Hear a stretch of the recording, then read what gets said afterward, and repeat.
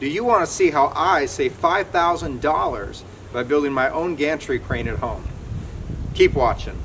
I have a few heavy pieces of equipment that I have to move around the shop every now and then, and it really presents a challenge because I don't have a forklift, I don't have a tractor, and so anything heavy like this becomes a real challenge to move around.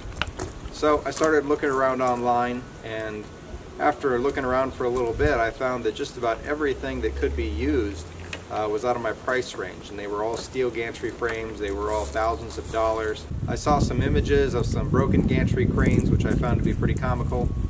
And then of course I started YouTubing, and I found some other people who had made gantry cranes out of wood. Now, I'm not a structural engineer. I have been in the woodworking business for over half of my life, and so I've always been around contractors and understood strength limitations of timber and things like that. But after looking around, I decided I felt pretty comfortable building my own. So that's what I went ahead and did. And this video is going to show you the process of how I went about from beginning to end of making this crane, and then at the end you'll actually get to see it work. So one of the first things that I had to do was get some 6x6s from the hardware store. Obviously I own a sawmill, and so cutting 6x6s on my own wouldn't be a problem. But I just wanted to make sure that I had treated timber because this gantry crane is going to be sitting outside most of the time. Then what I had to do was go into my shop because I thought, well, I might actually use this inside. So I started measuring the height of the beams to make sure that I would not make it too tall, so that I would have a usable gantry inside. After that, I had to measure out all of the work on the braces, so I went ahead and started doing that. I'm actually going to have a notch at the top of the post, and that's what I'm measuring out. That is going to accept the very top of the gantry. So you'll see me doing that, and as always, Winston is learning every step of the way.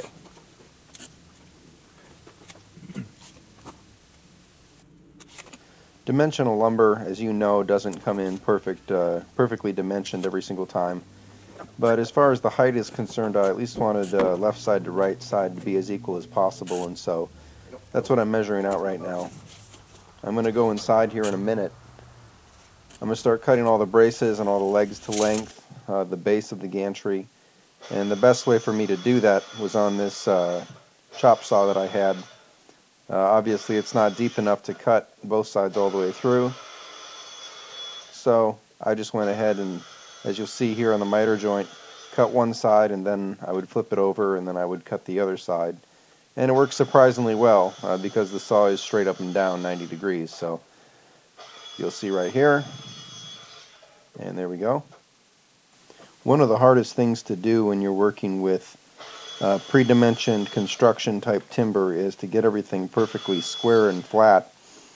And so I'm going to show you here as a demonstration exactly how these pieces are lining up. I think that's pretty good. So next you're going to see me cutting this 8-foot beam in half. It was obviously you can't get 6x6s, at least at the place I was at, in 4-foot lengths, so I just bought an 8-foot. Then I had to cut this long 8-foot in half for the 4-foot, and again that's going to be the legs for the base of the gantry. I guess in one sense you could say that this is sort of my beginning of timber framing experience. I am planning on building a little timber frame house, wouldn't really call it a shed, but a little timber frame house in the future, and that I will be cutting my own timbers for. So I found different methods, different ways of doing things as would be expected as you go along the process. And here I'm cutting the top notch out to accept that top post for the crane. It really went pretty smooth, no real problems to speak of, except for that notch didn't fall right out. A couple taps, came right out, no problem. So now you're going to see me start to square up the gantry. You can see this is the beginning of assembling the base. I was just using normal timber screws to assemble this whole thing together, and you'll see at the end of the video what all that looks like. It does have pretty strong strength using those. I've used the timber screws for other projects in the past. I've been very satisfied with them, and it is at this point that I realized that the timber was not square on the bottom, so that it would have been impossible for me to actually get this gantry nice and perfectly square. So I had to come up with a solution of that, which meant I had to take the track saw out again, and I cut the base perfectly flat with that. I actually found that to be easier for me than bringing it back over to the chop saw and trying to cut it off on that. And there you go. At this point I'm going to start assembling the bottom of the crane, and you'll see I'm just using the timber screws. That is not in real time, in case you're wondering. I wish I could work that fast. Just imagine what I could get done in a day. I'm measuring the brace right here. It's just going to be a 45-degree angle brace. Same process that I used before, cutting the 45 angles. And you're seeing me cut a whole bunch of different angles for that to do that. And again, it's important to get these as 45 as possible so that you don't have any open gaps that would cause any tension problems once you put weight on the crane. It's important to always check. You see I got my square there, and I'm checking constantly to make sure that everything is as square as I can possibly get it.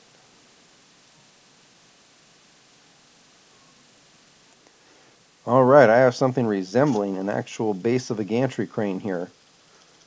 This is the fun part, getting it lifted up, making sure that all of my measurements were correct on the height.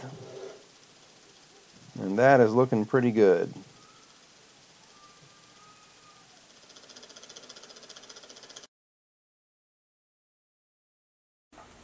The next thing I have to figure out is I have 4 pieces of 2x8, and I want to dimension all of those down so that they are 5.5 inches thick. And this is pretty self-explanatory. I'm just going to run them through the planer until I get them the proper thickness, and then I'm going to do a huge glue up to make sure that everything stays together, using screws to do that. I'm going to quit talking for a minute and just let you watch that process.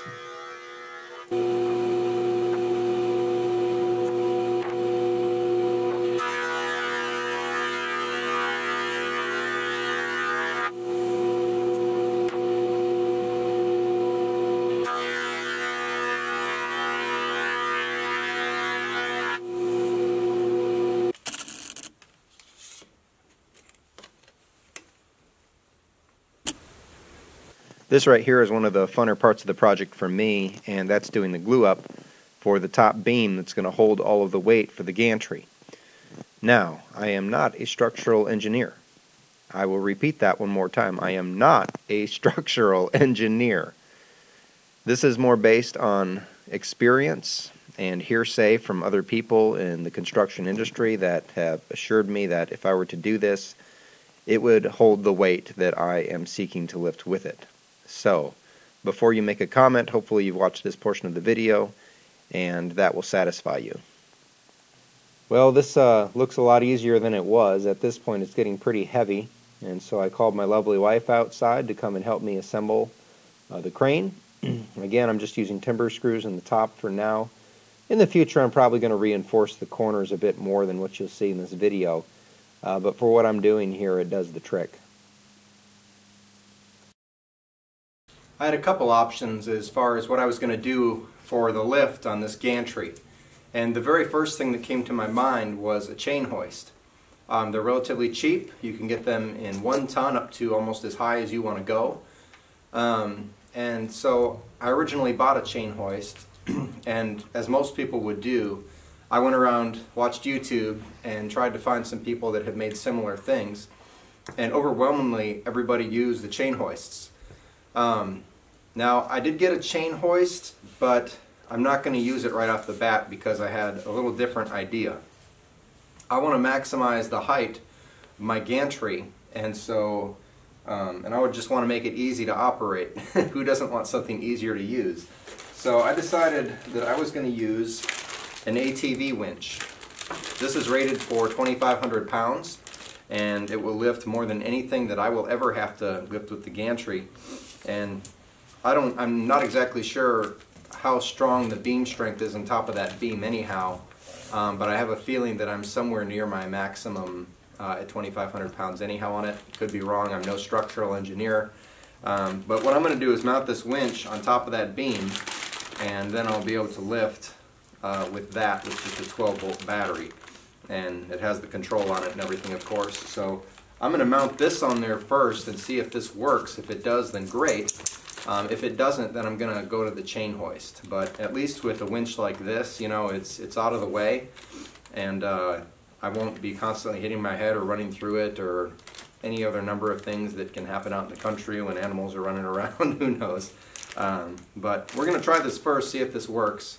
The only adaptation that I'm going to have to make is that it just came with these short little bolts on it, and obviously those are not going to go through the 5.5-inch posts that I have on top. So I'm going to have to go to the hardware store, get some longer bolts, and do some modifications to make that work. And if there's any real kink in the armor as far as this whole operation goes, it may be the fact that these bolts will be relatively thin and they'll be going through a relatively long beam, but I'm thinking it will hold, at least for the weight that I have. So let's go on to the next step. Okay, I am back from the hardware store, and while I was there, I found that the size, first of all, it was a metric size of bolt that they had. It was an 8mm, and the longest 8mm they had there was about 4 inches, so I couldn't use that. So that's comparable to about a 5/16 in standard, and that went up to 6 inches, and I thought that that would be a good idea to go with that. But with the metal plates on the back and the washers, by the time I got a 6-inch bolt in there, I would have no thread left on the end.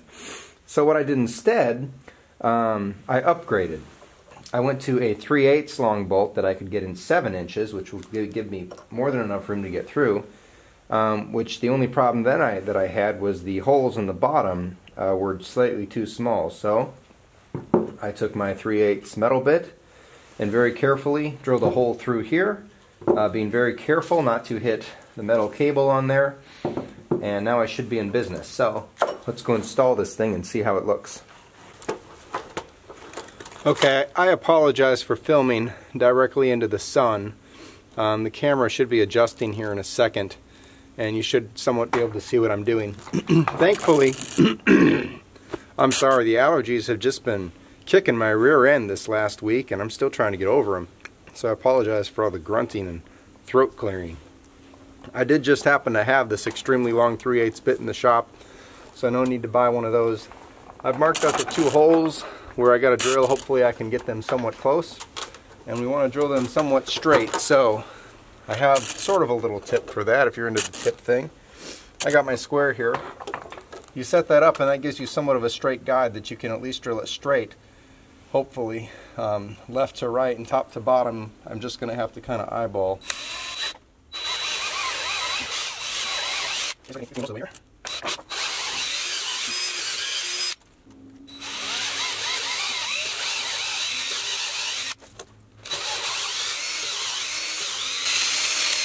I'm through there. All right. Let's see how that looks.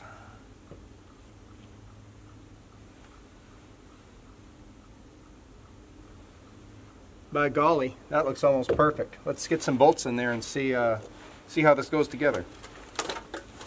I realized after I tried installing this winch that I forgot to put the guide hook system in the front of it, so I basically reinstalled the entire thing. So there you can see it up there, and I have the battery just mounted up on top. I don't see it falling on my head anytime soon. Then I have the control right here. On the back, I decided just to mount 2 through bolts on there, and that works out pretty well. Okay, this is the subject in question. We're going to see how this gantry crane with this electric chain hoist is going to move this beast off of the trailer. As you can see, I already have it off the trailer. So it was a successful move, but now I'm going to show you how I did that. This probably weighs somewhere in the vicinity of over 1,000 pounds. I really don't know, but it's definitely more than 500 and less than 1,500. So let's get to it.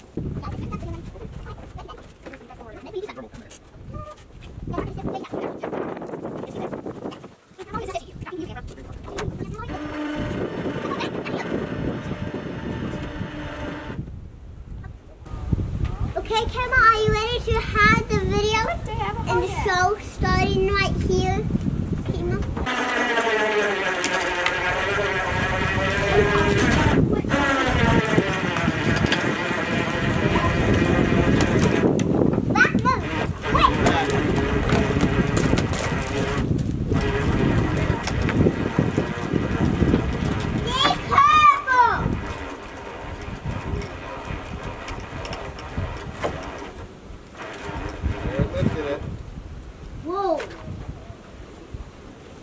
Good job, Diddy.